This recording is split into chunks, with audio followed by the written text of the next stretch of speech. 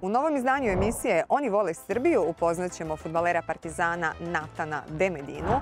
Belgijski štoper, rođen 1997. godine, prošao je mlađe selekcije Anderlechta, a od ove sezone obukao je dres Partizana i zadužio broj 25. O karijeri, Partizanu i detinjstvu čućemo u narednim minutima.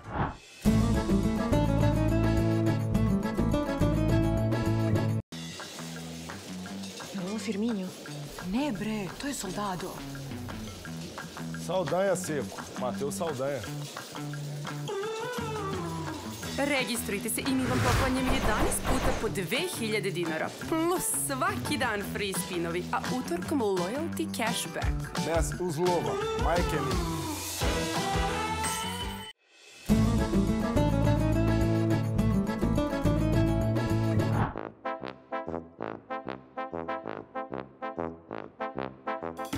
Natan, thank you so much for being part of the TV show today. How are you doing? I'm fine, thank you. Now, while I was waiting for you, the producer told me that before you came here, you were walking your dog because you have a dog, right? What kind of dog? American Akita. Oh, okay, it's nice. It's nice. A big one, 60 kilo.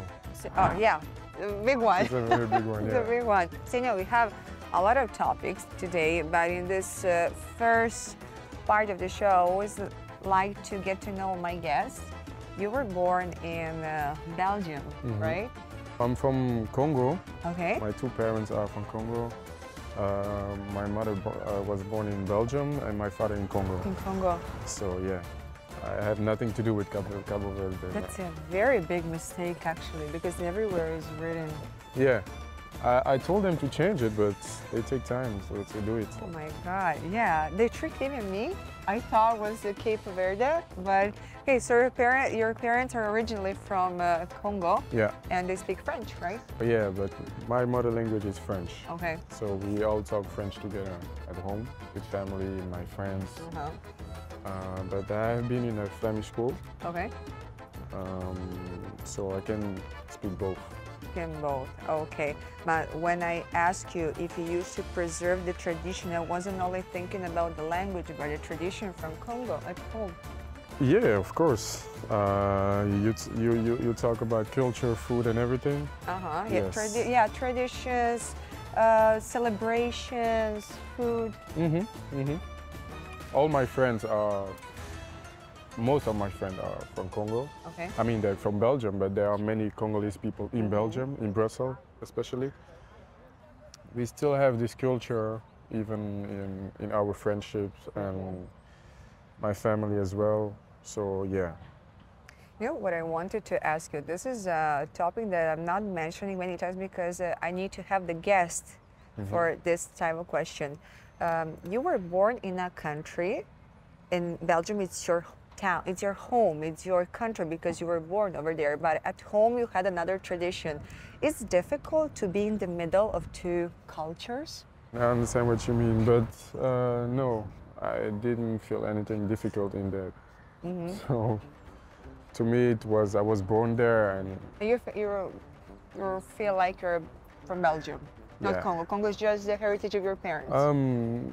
Yes, I mean, I also feel that I'm from Congo, but I'm more familiar with the language, which is French, which is the language we talk in Belgium. I have been 2 times in Congo, so I don't really know about the country. I know a lot about the history and stuff like that, but not about the country. So I feel I'm just a European and from Belgium. You're from Belgium. Yeah. And tell me, so, about your childhood in Belgium. How was growing up in Belgium? I was raised in Brussels. So this is my favorite city. This is my everything. In the world? Your favorite city in the world or generally? Yeah, this is where I feel home. Okay. So, for example, I like Belgrade. I like New York, I like all these cities, but where I feel home is Belgium. Belgium, right. So everybody's there, always waiting for me when I come back from Belgrade. And you know, the most important is to be with people that love you and this is what I have in Belgium. So this is where I feel good. Right, and when it comes to your football journey, Yeah. when your football journey started? In Anderlecht, which is in Brussels. So I'm really a Brussels boy. Okay, So a city boy. yeah, exactly. So yeah, I played in Anderlecht for I guess more than 10 years, 12 years. I started there, and I made my debut there as well. I had also elite school there. Okay. And after that, I was still in Brussels. No, I mean, it's just next to Brussels. It's called Leuven. It's another city. I played there for 6 months. And after that, I played for 3 years in Moukron. Okay. It's not in Brussels, 1 hour from Brussels. And there's a specific reason why you decided to start football? Is a family tradition, or you no. just... I don't really know why I started football. I think everybody started football because he likes to play football when he's young. In Europe, everybody's playing football. Exactly. And my dad was also working in football. Okay. He was working with African players, and he brought them from Africa to Europe. He was taking care of them and tried to help them to succeed in Europe. Yeah. Okay, so that's the point. Your family has a connection with sport. Yes, so for this but it's reason not really the reason why I started football, to play football. Or did you have an idol when you were little? You always, so someone you looked up to, or no? No, not really. No? No. No, that's that's so honest. No. That's an honest. No, to be honest, I don't know.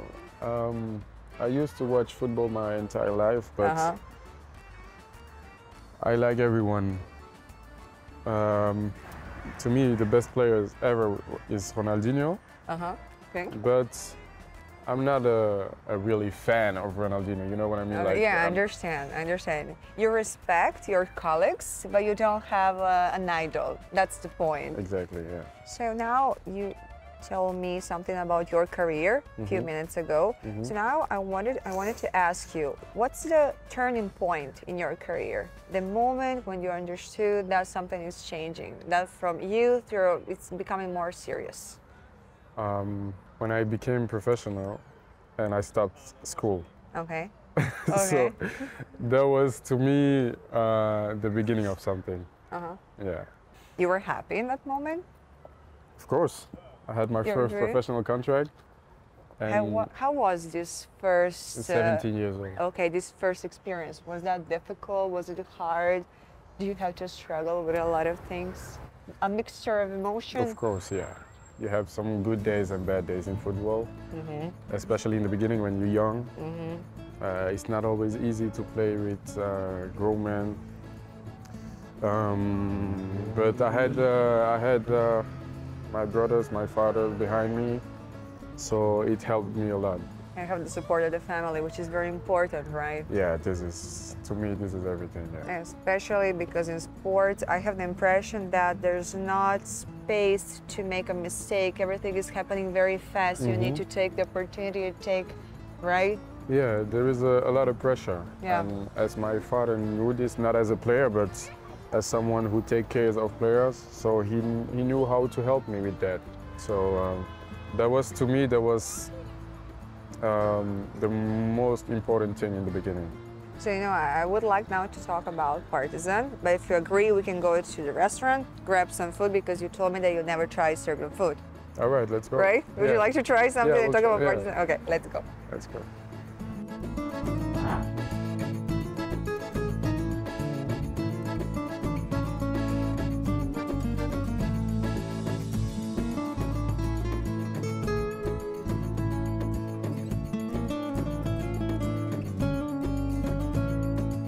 So, Nathan, we came to the restaurant, and since we came here, you took pictures with the owners, a very big Partizan fans. So this connection with the fans, you like this in Belgrade? Yeah, of course. I said it also in earlier interview Okay. that this is one of the things I like the most here. Fans, yeah. Yeah, I wanted to mention that because as we came inside, he was like, okay, I'm a very big fan of yours. Can we have a picture? And I saw that you were happy about that people recognize you, that people like Partizan, they're cheering for you. So it's very nice, right? Yeah, it's always a good feeling to have support, to see that people are very close to the team as well. So, yeah, it gives me power to give everything on the pitch. Interesting. So I wanted to continue this conversation, but there's a big problem. We have all this amazing food here. I don't want this food to get cold. And why I want you to try, because you told me that you never tried Serbian food. This is a very traditional restaurant. You see the environment. I hope you like it. I like it so much, actually. This is so pretty. Yeah, so this is the first time I come in a place like that. So you like it. That's important. Yeah, I That's like important. it. I like it. So Yeah. this is very traditional. So I will try now. I don't know how it's. Let's do that. Yeah. Okay, this is, pljeskavica is stuffed pljeskavica. It's like minced meat Okay. with cheese. We have stuffed pork. We have cevapi. It's the same meat. So let's try it. Okay, we have a little bit of appetizers here. Cheese, kaymak, which you should try. Kaymak is very good. It's always my recommendation. So let's try. Okay, let's go. Yeah, this is like, I think, goat cheese. Not sure. So this is from Serbia? Sure. Goat cheese? Sure. Yeah, we have a lot of goats here. Okay. I think you can find goat cheese everywhere. I think exactly. You can find that everywhere. So we don't have Serbian squids, but we have Serbian goat. That's Okay. actually very good. So let's try the meat. I want to see. Okay, tell me, how was this so far? So you've tried the Pretty ham. Good. Nice. Yes. And I will try I need this. to try this. This is the healthy one. This is the healthy one. And I want to turn this because I wanted to try the cheese, the kaymak, which is very good. No, you eat whatever you want. We eat with man. hands in Africa. You can try if it's easier for you with the hand. Actually, I eat roya and these things with the hand because it's easier. Yeah. It's like bread. It's instead of bread. If you don't want to eat bread, you eat this. So Okay. So this is good. This one. it's good. Yeah. It's healthy. This is the healthy one, and that one is with cheese. So that's good. I like it. And do you like meat, or you're a meat hater? Because I noticed that a lot of professional sports lately are avoiding meat. They're not eating meat. What's your point of view from I eat meat. you eat meat? Yeah. It's important, especially for sports. I mean, It's important, you said? I don't know. We have this debate every time in the dressing room, okay, especially in Germany, okay. because many players have watched this movie. The damages of meat to the body. Yeah, I Okay. don't remember the name exactly, but Yeah, I know what you mean. but I tried a week of two, but Okay. I can't live without meat. So Okay. Yeah, I respect that because I saw that lately a lot of professional sports are vegetarian, but it's different because they said that meat bothers them, their body. So that's another pair of shoes, that's how do you feel about that? But saying that meat, it's bad nowadays, but we're not doctors, we don't care about that. Let's eat the meat, Yeah, okay? let's go. Eat the meat. What would you like to try? Do you want So to try? wait a minute. So this is the same as this, right? No, because you have the soft pljeskavica over there. This and this. This is this. I'm not sure. I can't see. Yeah, it's the same. Okay. And you have like the little bites with the plum over there. Okay, let me Yeah, try. try whatever you want. So you can try a little bit of everything because I really would like to know your opinion. Is your I love bacon. okay? You like So yeah, great. this one, I think I will like all those with bacon.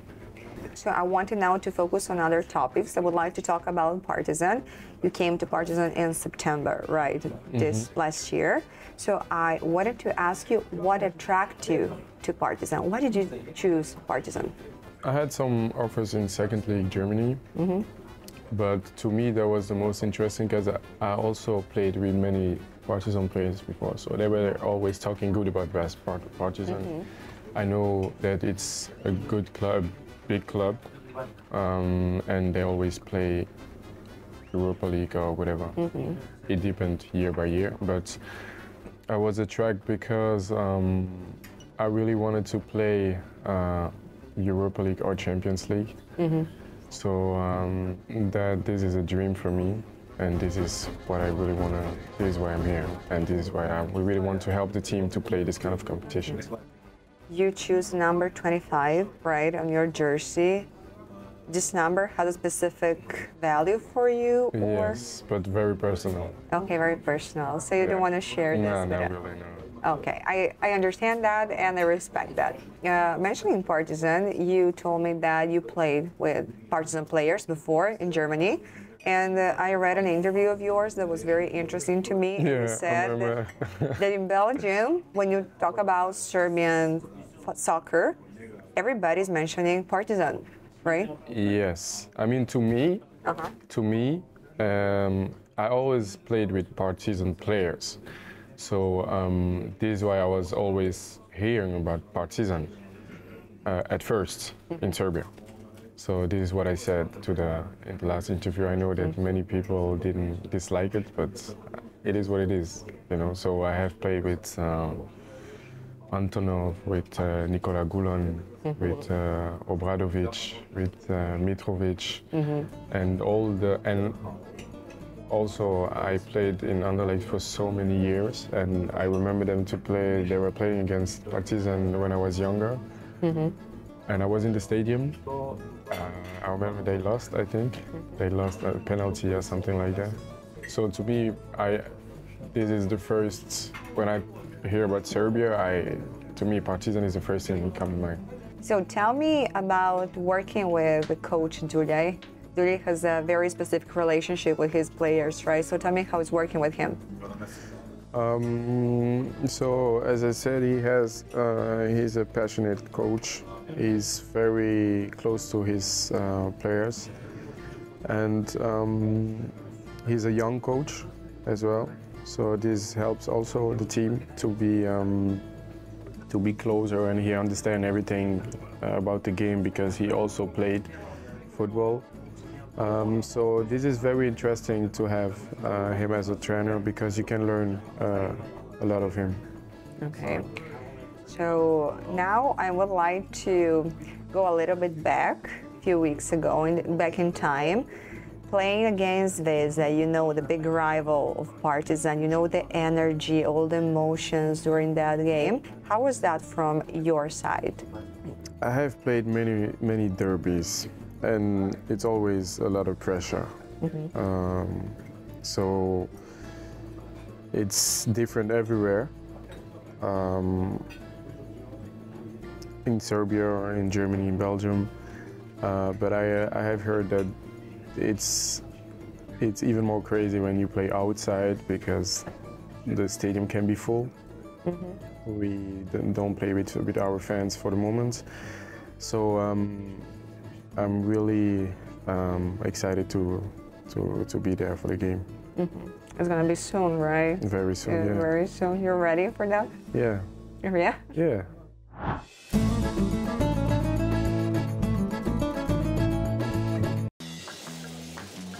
Ovo Firmino? Ne bre, to je Soldado. Saldanha seco. Mateus Saldanha.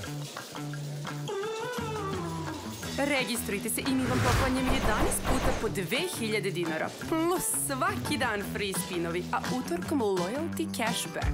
Nes uz lova. Majke mi.